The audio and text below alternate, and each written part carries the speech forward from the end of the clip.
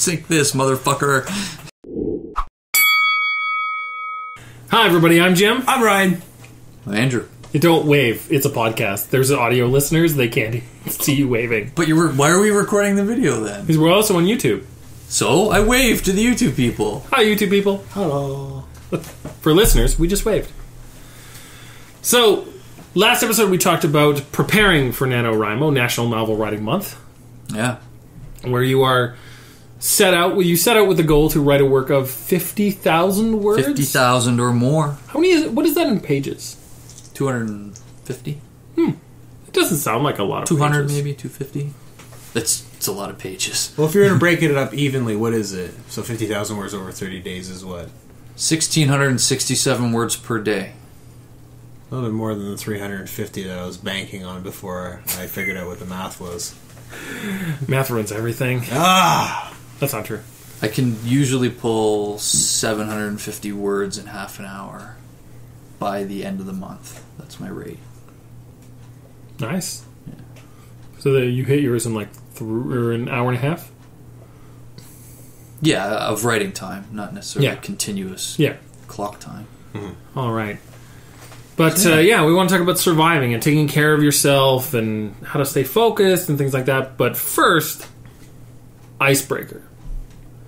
What is the novel you could never write? Last episode, we talked about the novel you desperately want to write. Andrew. I could never write an epic fantasy. I knew you were going to say that. You knew, because you know me. You know me well, Jim. You've known me for years. Imagine a book about murderers, Andrew. Only the murderers are dragons. I can't do it. I can't do it. I will never write... They grip a pistol in their forelimbs. An epic fantasy. We spoke off audio and off camera earlier about my love for really short chapters. Mm-hmm. And I like to just string a bunch of those together and make it an easy to read, not too long book. If you want me to write 200,000 words of anything, that's not going to happen. Not in a continuous story. And if you want it to be fantasy, that's also not going to happen. I have current known laws of physics. I have one word to for behave. Butter Saga. Butter Saga. There's already Batesian physics. We'll get into that another episode. I could never write the epic fantasy. The fantasy is not a genre that I'm drawn to. It's not a genre that my brain lives in. And anything epic to me is just... I don't have the attention span for it, to be honest with you. I'll be completely honest. If I don't have the attention span to consume it, I definitely don't have the attention span to create it. The Butter Saga, an abbreviated epic. Yes, that's kind of like, that's very Adams-like with the trilogy in 4 parts. What about you, Ryan? This is going to feel like a bit of a cop-out. Epic fantasy? Well, no, it's not going to go that much of a cop-out. I had a hard time thinking about this because, like, there's things that I can't write about, like things that I don't have experience in that I could not really ever have experience in, that ripping somebody else off. But that seems like even like more voice of a appropriation stuff. Yeah. So I could write it, but I shouldn't write it, and I probably could not write it well. So it combined all those together. So in this case, like, I tried a little bit of this when I was still in, I don't know, undergrad or grad school. But I don't think I could ever successfully write the dialogical philosophical exposition. I don't remember who said it, that every philosopher has to find their own style and nobody else. So, like, Plato wrote the book, literally. Mine is Susie and Rhyme. Yeah. Seriously, you can find Susie and Rhyme philosophy poems on the blog. Yeah. You've spoken about this before. Yeah. There's a 2-parter on quantum mechanics. Yeah. But I don't think I could write a piece of philosophical work as a dialogue. I mean, the best I could do is have a conversation with somebody, capture that, and then write it out. But like a transcript. I could write a transcript of a conversation that I have, but I don't think I could ever write Ryan's Republic. Okay, because what I was imagining was I mean, I always think of the like the Socratic dialogues, like the Meno and the Euthyphro, and just this like modern rendition of those is something like West Side Story, like, oh, here comes the sophist. Like, what are you dressed in there, Socrates? He's like, I'm the ideal of justice right now. You don't look anything like the ideal of justice. Well, cite your source. Yeah, I'm getting there. Cite your source. I know what you're doing. Yes. No, it was a great riff from Existential Comics. Andrew is playfully clueless right now, so we'll you seem to know a lot about the ideal of justice. Off camera, we were talking about the fact that you don't need to be a good artist to have decent comics. That is an example where he's not. I think it's a he. But the person's not particularly a good artist. The comics are hilarious, but the comics are good if you have a background in like analytic and continental philosophy. If you don't, there is a didn't get the joke button. Yeah. Which I occasionally have to click. I would be clicking that like a madman. I always click it just to get the exposition, because sometimes he puts some gems in there in terms of like how he interprets Socrates or something like that. I was like, wow, I never thought about it that way, but it totally makes sense. Yeah. So yeah, Existential Comics, unofficial comic sponsor of the podcast, not a sponsor at all, not even aware of our existence. Probably not. Oh. So that's probably the novel I could not write. Cool. Mine is The Fountainhead. I thought about it. Ayn Rand barely wrote that book. No, yeah, but it's that kind of book. The modern novel that is just sort of like whether it's Ayn Rand, you know, like The Fountainhead or Atlas Shrugged are like the extreme example of like the modern objectivist novel. But even stuff like Fielding, or which is obviously not modern at all, or Henry James, or contemporary stuff like, you know, John Green's work, or, you know, Maureen Johnson, like a novel that is just about people doing stuff, and it is and I mean it's about vastly more than that.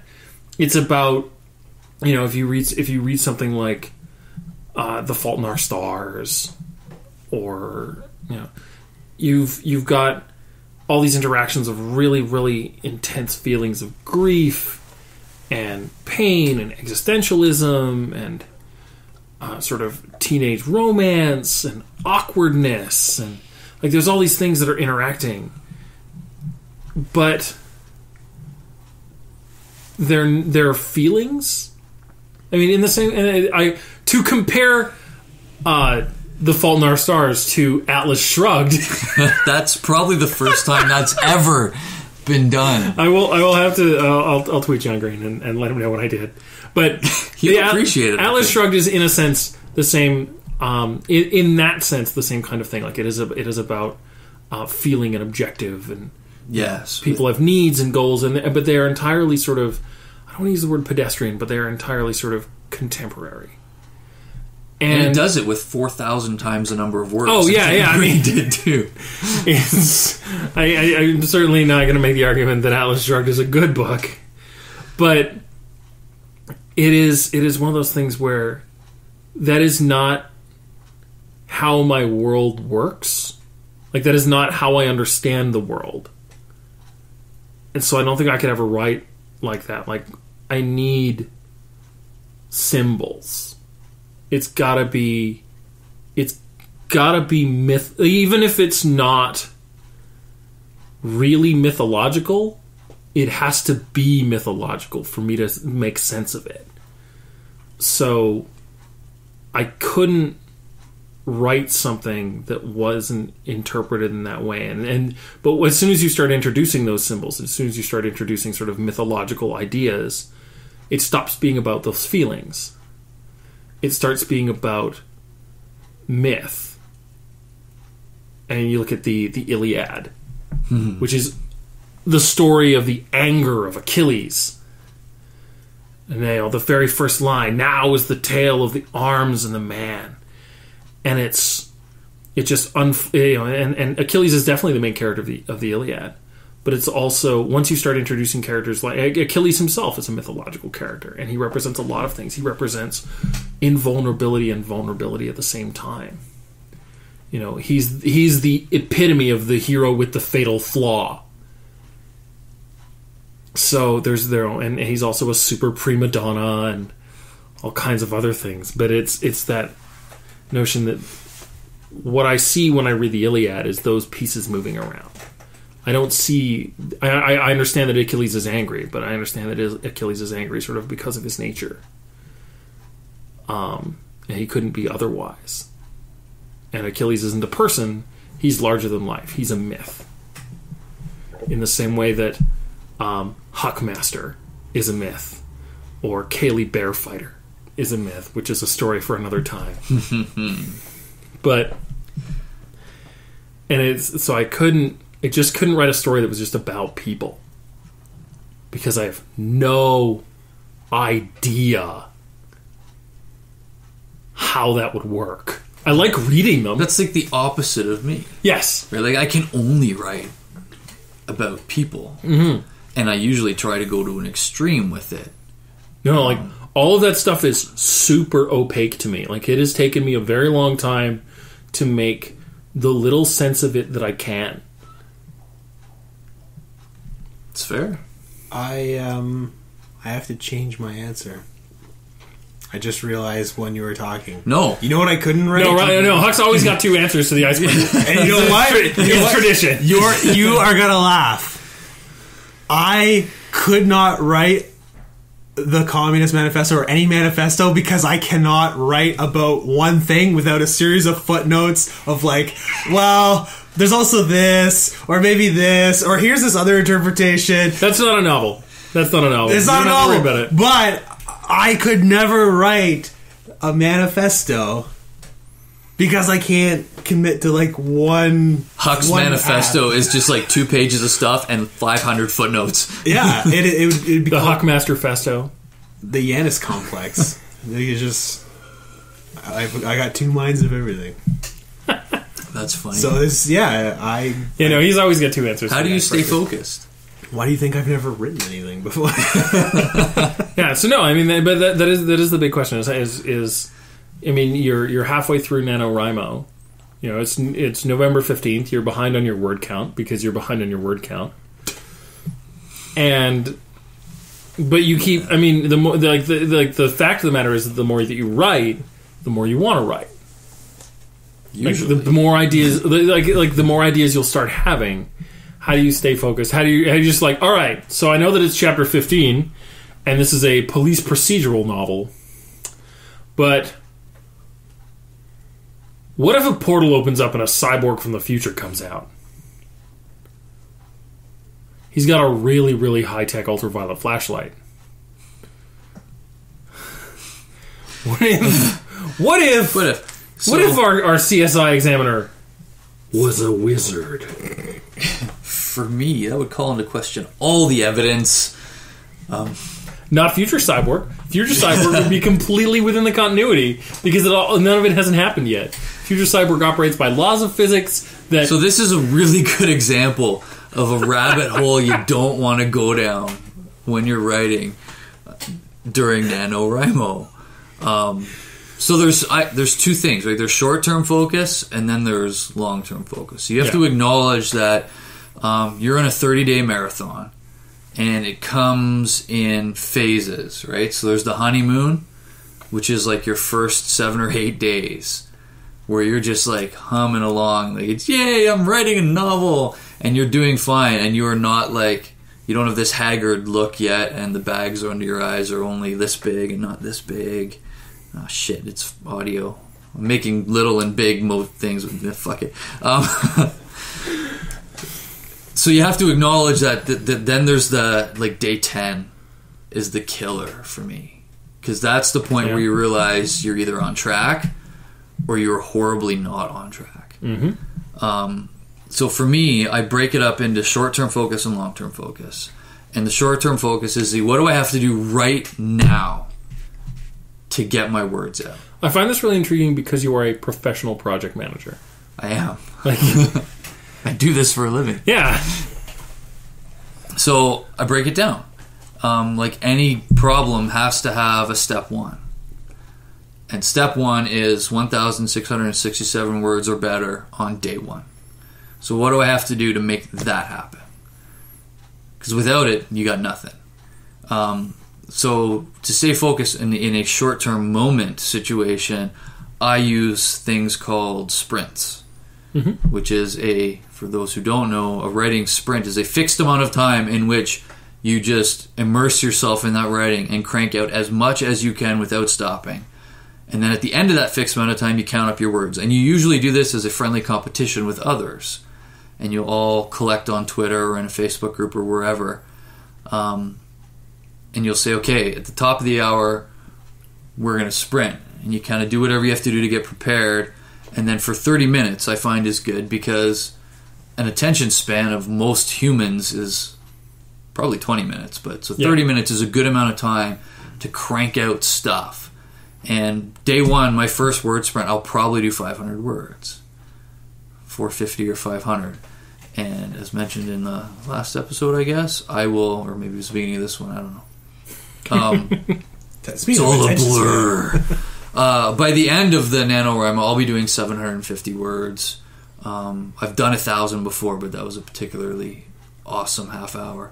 Because you'll get better at it. So the immediate, give me 30 minutes, just focus on that for 30 minutes. And then you take 30 minutes off and do whatever the hell you want to do for 30 minutes. Yeah. And then do it again.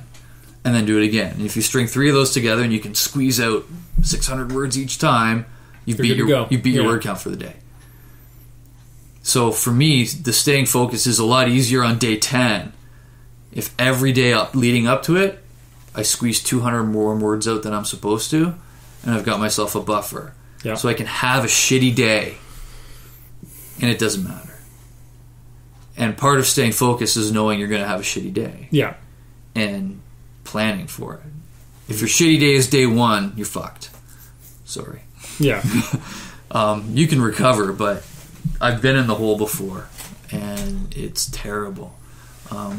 So my focus technique is break it up, acknowledge that it's a marathon, and then just work my way backwards to day 1 and figure out what I have to do right then to make it happen. And then once you've done step 1, I can rest easy knowing that tomorrow is just another step 1. Yeah, so it's sort of like an eat the elephant one bite at a time. Yeah. But you have to give yourself that dedicated amount of time. You'll find that you'll do a word sprint. They're great because you're motivated by your own failure.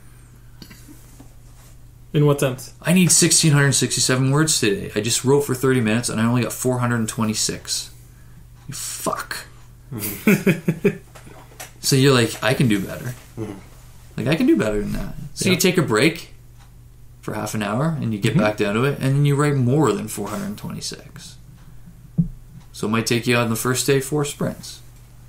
2 hours out of your day. And you're basically shaving time out of your sprints at that point and putting more words into it. And also, but at the same time, if you're over by 100 words or something every day, then you're also looking after your future self, who is likely haggard and needs it. Yeah, future self will love you if you can get ahead, which is why nanos, for me, have always gone better when they've started on a weekend. Mm-hmm. Yeah, set yourself up for success. If I can get, by the start of day 3, so after 2 full days of writing, if I can get 4,000 words out, which is only a few hundred more than what the plan is, 650 or 700 more than what the plan is, I feel good. I can go into day 3 feeling really good about it. But getting ahead during the week is difficult. Yeah. People with other things, families and commitments and yeah, responsibilities, whether people with families who have to do stuff or people with podcasts that they have to edit. Yeah. I think the only thing I would add to the staying focused is what helped me on the thesis, piggybacking on your idea, which is not something you could maybe do with the novel, but having even a hazy idea of what the end is, that really helps. With the thesis, when I first started writing, I drifted around so much because like I had a general sense of I want to talk about first aid and ethics, but I didn't have anything that I was aiming towards, and I certainly didn't have an argument that I knew I wanted to argue. So I spent so much time in this limbo where I just could not bring myself to write because I didn't. It was just so dark. Just didn't know anything or where I was going with it. So I don't know if that's necessarily applicable in the novel, like unless you plot it out, or at least if you have the climax in mind of where you want the characters to end up, so that when you set it up, you know approximately how to get there. But I find for me, the focus really comes from knowing what the end game is or what the last phase is supposed to look like. Mm-hmm. I always have an option for my ending. Oh, yeah? So if you think of it in terms of dramatic need, at the end of the story, your protagonist is either going to achieve their dramatic need or not. And I write with that intent of really sometimes one of my novels not even knowing which path was going to be there, but knowing that one of those two things was going to happen at the end. Yeah, either they're going to get there or they're not. Yeah, so I've got a cat and mouse one that I'm kind of writing, and so at the end, they're either going to catch them or they're not. And everything is leading toward that. So, yeah, to what you're saying, I totally agree. You have to have some idea, I think, of I just an have the ending. notion of a cat and mouse novel. I wonder about the notion of a moose and squirrel novel. Would we call it Rocky and Bullwinkle? Mm-hmm. I just wonder what are the Russians involved? Probably. What's her name? Nadia? Half of it. Natasha? The Boris and Natasha. Show note. Is this your first ever show notes with Rocky and Bullwinkle in it? I think so. Yeah, I think But so. I feel like every John Le Carré book is really just a moose and squirrel story. Yeah, we'll put John Le Carré in the show notes too. So when I was working on my thesis, my thing I was sort of infamous for late at night. My thesis shift was 7 to midnight. I would wander the halls and mutter and yell because there's no one else in the building except for the custodians. And I would yell at my laptop because I wouldn't put my fingers on the keyboard unless I knew what I was going to say. The caveat for that was what I was going to say could have been garbage. But I needed to have... I'm like, this is... what is the next move in my argument? I need to have something. And I could... Like once I had that, I'd write it out. And I'd look at it and be like, this is crap. This needs... I can shave these 3 paragraphs down into 1 sentence. And so I would cut it. But it's like, that thing I need... It was what is the next thing that needs to happen? To get to the point, because I had a point when I went into it. I'm like, this is the point I'm trying to make, and sometimes that point would change by the end of the paper. I certainly had papers where I started out with a position, and by the end of the paper and doing all the research for it, had completely reversed my position. Nice. Well, that's good. It shows an open mind. Well, but at the very least, it shows that I came into it with the wrong thinking. I constantly have to remind myself that it's fiction. The stuff I write... You're not actually killing people, right? It's fiction. No. No. Okay. And that gives me so much freedom. I can just make shit up. When in Except doubt... dragons. Or I have a hard time making up dragons. Or but CSI agents from the future with high tech. Yeah, don't get me started on time travel. Sorry, Dr. Time travel. People. Time travel was an October episode. Oh, okay. We talked to our past selves. Yeah, wonderful. And I punched them in the face. And yeah, so dog poop. At the end of it all, just make something up. NaNoWriMo's not for editing. It's not for critiquing. It's not for giving a shit. If you're doing NaNoWriMo, you don't care how eloquent you are, if you've turned that phrase just perfectly, or if that character's actually got that hair color. You're worried about barfing all of this onto a page so that later you can look at it and go, hey, some of this doesn't suck. Look, it's a whole olive. I'm going to keep that. Mm-hmm. And that was gross. Yeah, that's wow. That is easily the fourth most disgusting thing that's ever been said on this podcast. Anyway, The worst part is I like vaguely heard what was going on, but I was imagining what National December Editing Month, Nadino. Don't edit in December. You have a writing hangover. Don't edit in December. Also, I mean, you've got a whole bunch of other stuff to deal with. You got Christmas and Hanukkah, and Diwali, Kwanzaa. Yeah, there's a lot going on. Celebrate them all if you want. So I don't recommend editing in December, January. Well, at any rate, make a New Year's resolution. Yeah. Yeah, but I find it's November's a lonely month for writers. Yeah.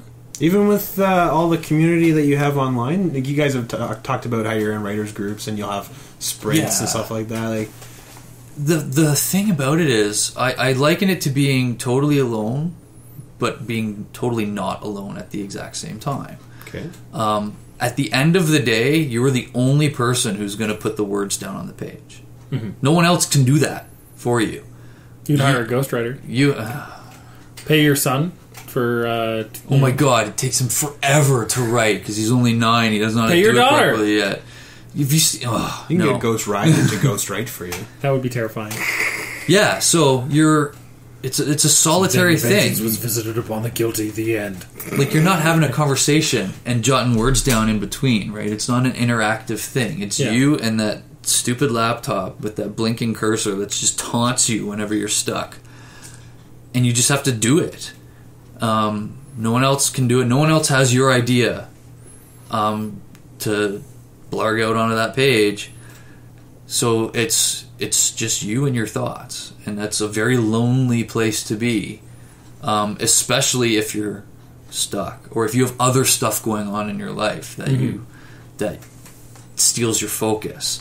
But at the same time, you've got all these people around you to help, and if you just seek them out, and it must be remarkably difficult for people with social anxiety or other such conditions that make it difficult for them to interact with other people.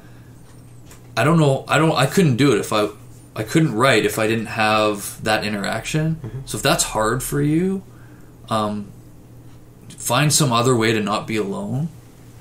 I don't know how. Hug a body pillow. Something, right? Because that community that's out there is so supportive. Because everyone's doing the exact same thing. Everyone is sitting there for a portion of their day staring at that cursor. And all you have to do is put your hand up and go, someone see that cursor the other day? Like, it looked angry. And and they'll go, yes! Yes! I know of the angry cursor! And, it's kind of this weird mythical universe to be living in for 30 days. I'm reminded... So, I have never done NaNoWriMo, but I have done Vita for the past 3 years, which is vlog every day in April. Yes, I've heard of this thing. I'm thinking of doing it. It's really fun. I definitely recommend it. There's also a vlog every day in August. Yeah. Which I haven't done. And there's a blog one, too, like an A to Z blog one or something. There's a bunch of different A to Z blog ones. I've attempted a couple of those on one of my older blogs. But... you can tell I work with Americans because I said Z and you said Z. I always, whenever I'm training Americans, I'm always like, this is organized A to Z. Z because we're in Canada. They always get a chuckle out of it, so I'm happy. But there's this like a vlog video. I mean, that's 2 hours. That's have an idea, write something down, set up all your gear, because for me, I do a lot of it in front of the lights, in front of the camera, etc. I try not to do a lot where I'm just out holding a camera every once in a while. I've definitely done a bunch of those, or where I'm out and about with it, but even then, I'm like tripod and something. Record it, make sure it's good, so probably record it a couple of times. Go home, edit, which is time-consuming. It's the reason I don't have a book for sale right now, because of editing. Because you have to edit. Because it sucks. I mean, you don't actually have to, I guess. You could do... I am the one take wonder on... I've got, 37 as of filming vlogs up since I started? I know it's not a lot, but all of them are one take. Yep. And as soon as I'm done, okay, I make sure it looked good. All right, title. All right, upload. For me, it's like sleeping. editing, do a Nano. post-processing, and then After Effects and everything like that, and then I upload it. And it's usually like 2 a.m. I like books. Yeah, and then that's the thing is there's part of me is like NaNoWriMo seems a lot easier in terms of like workload, but a lot harder in terms of creatively taxing because you're not sitting there like I'm not playing XCOM and editing it on my other computer simultaneously on another keyboard. I'm writing the whole time, and it consumes a lot more focus. And one of the things that I don't have to do for Vita is keep a continuous narrative going the whole time, although that would be really fun. You have to do it now. I'll think about doing it. I'll think about it. You have to. We might tell one story over Vita. But I might, I don't know, maybe we'll try something, but it's a neat idea. But yeah, this is, it's like that. But the difference is, at the end of Vita, I have 30 videos. At the end of NaNoWriMo, you have a novel draft. Mm-hmm. Yeah, the keyword is draft. The 3 that I've done successfully, 2 of them were not completed stories, but they were novel-length, continuous narrative. Yeah, that needed an ending. I guess that's the key notion too. Is that what you are working on in NaNoWriMo isn't so much a completed novel. Like, there's this notion that, like, oh, I finished NaNoWriMo, now what? Now I just mail it off to every publisher I can think of, every publisher I found in the phone book, this archaic paper device that I was resting my typewriter on. You'd have to query first for an agent, because most publishers won't talk to you unless you have one. I'm just looking at it, I was like, man, somebody had a shitty NaNoWriMo if they wrote this in the phone book. Well, you know what's curious, and I have yet to hear the podcast for it, but Andy Weir, now did he do it as Nano or did he start it as a serial? Fuck, he might have started it as a serial and not Nano. But The Martian, oh yes, started out as just a thing that kind of cobbled together. Oh, and that's how a lot of things start. Lots of most great things don't go eureka. They go, huh, that's funny. Okay. Well, my 2 years ago Nano project, I wrote this book about a serial killer. And Shocked. I got, what's that? I'm shocked. Yeah. I got 50,000 words out, and I knew where it was going, and I knew where the ending was. I just ran out of November and never finished it. And I was like, huh. And I shelved it, so I don't know, it didn't excite me anymore. And then, a few months ago, I got accepted to write for this literary website. Mm-hmm. And what is the literary website, Andrew? Whoever you are. The website is haphazardcoffee.com. You can find it in the show notes. The website is the Organic Coffee Haphazardly literary website. And they needed, after I was accepted to write for them, I was asked if I could do a serial novel. And I was like... So you did a serial novel about a serial killer? Yes. And I dusted off that old Nano thing. And I was like... I put 3 paragraphs together to summarize it, sent it off to the editor, and she emailed me back, when can I have the first one? I was like... Well, all right then. So now I've got a serial novel that I will finish in November. Neat. Which is kind of cool. So it's funny how things like that happen. You'd think there was a failure in there, but there almost never is. Even if you fail, even if you hit 20,000 words or 30,000 words or 1,000 words, you are farther than you were when you started. My biggest regret. So I have been part of this online writing group for 4 or 5 years now. I don't know if it's been that long, but it's been a while. It's been a while, and every November, I've always got a ton of stuff going on in November, and I'm always sort of I am the king of making excuses not to write. I'm probably not the king of it, but I'm pretty good at it. I'm like the Duke. Yeah. I'm further up in the aristocracy than I would like to be. But I will watch people doing sprints and they're like creating stuff, and I'll always be like, well, it's November 3rd. I should have started 3 days ago. And the day before November 1st, which is conveniently also Halloween. My Halloween plan is much the same way. I don't have one. I forget it's Halloween until Halloween, at which point I'm like, oh. But November 1st, I'm like, oh, well, I could, but I really should have had a plan.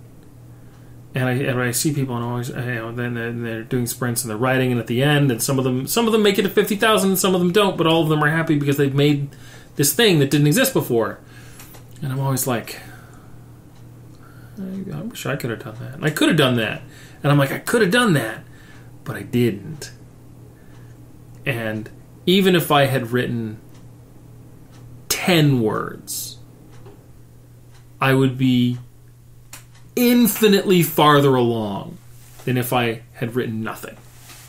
Even if I had joined in for one sprint, and I used to when I first joined, when everyone else was sprinting, I would sprint on blog posts, and I would write blog posts because that was my big thing in November. Was I still try and do a lot more writing. I've got writing I've got to do for D&D. I've got blog posts I have to write. I've got books I've got to review. Like, I have a lot of writing to do, and I have a lot of writing I want to do. It's not a novel, but it is writing. And I can be like, I also wrote 1,200 words in this thing that's going to be online next week. It's a really good feeling to have just created something. That's why we're doing this. That's why I have kids, actually.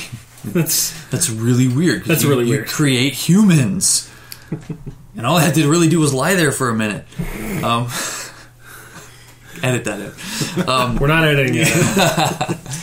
Yeah, so there's no such thing as failing, but you have to accept that there is no failure. I would say that there's no such thing as failing once you've started.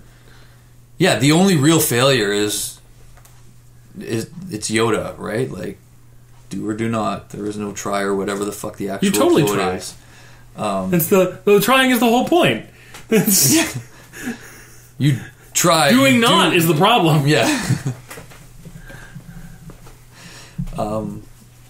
Yeah, I failed my first Nano. It was 15 or 20,000 words, and I hit November 12th, and life happened, and I never got it back. I was just making my number, and then 2 days went by, and 3 days went by. It was 0, 0, 0, and it died, and it was so disappointing. I failed my first Vita. 25 videos, I think. The second year, it was 29. It's close. This year, 30. Ta-da. Like, this year is the year that I made it. And it was just like, last year it was just one night when I was too busy with something else, and I didn't, by the time I wrapped it up, it was 10:30, and I would have had to record a video and edit it, and I had to get up for work in the morning. And didn't that also happen around the time your furnace blew up last year? No, that was this year. That was the oh, okay. Yeah, there was a night after we finished recording a podcast when my furnace exploded. So instead of uploading and editing the video I had prepared, I shot a video about how my furnace had just exploded and I had no power. Oh, okay, because I was confusing that with the time your computer died. That was last week. Okay. Time just doesn't exist. It doesn't. In the right portal. It doesn't. So that first year I failed, 20,000 words. What's really interesting about that is I had 20,000 words. Mm-hmm. Yay. Next year when I went to do NaNoWriMo, I was determined to win, as they call it. That became 20,000 words of a totally different book. A part 2 to a book, except for one chapter. And I took that one chapter and I plunked it down on my page on October 31st. And I went, I'm finishing book 1. And it became, the next year, became 50,000 words of an entirely different novel that was the prequel to the one that I failed writing the year before. This is a complex continuity. So, it's true. So it just becomes... You're like the George Lucas of NaNoWriMo. Yeah, it's a lot like golf. Right? It's really not about all the shots you make. It's about the shots you miss. Yeah. And can you miss well? Yeah. And by putting anything down on the page, you've given yourself an opportunity to not just succeed, but to miss well. Mm-hmm. Which is, I think, a lot of life in there as well. I spent a whole day of golf, my only day of golf, learning to miss well. Eventually, you learn to just drink. That's what I find. Yeah, I've seen. Whether you're failing at golf or failing at writing. I was going to say that seems like a NaNoWriMo rule. There's a lot of drink recipes and wines, wine recommendations shared about at that time. Yes, there is definitely a lot of that for sure. But failure is not an option, sort of, because failure is not a possibility. Once you have started, then you have succeeded. Yeah, you have succeeded in going farther than you have ever gone. And it's kind of neat. I mean, that's as true, I guess, with NaNoWriMo as it is with like running the Iron Man. Yeah, and you can. I'm going to tie in The Martian again. There's not so much a spoiler, but at one point he says, "This is the first time anyone's ever been here." And he goes through this episode where he just acknowledges that no one's ever done that before.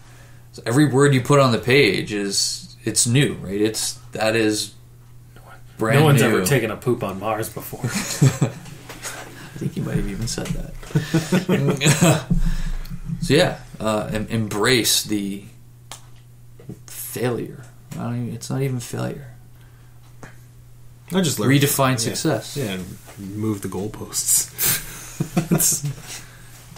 Learn from your mistakes and do better next time. Get one step further. I don't know. That's how I used to learn how to run. Fail fast, fail often, sort of thing. Yeah. Well, I mean, when I was running, it would just the next time I ran, I tried to run a little bit further than the last time I stopped to walk, and eventually I just stopped walking on Ring Road. I was able to run the entire distance of Ring Road without stopping. So I guess it's like that.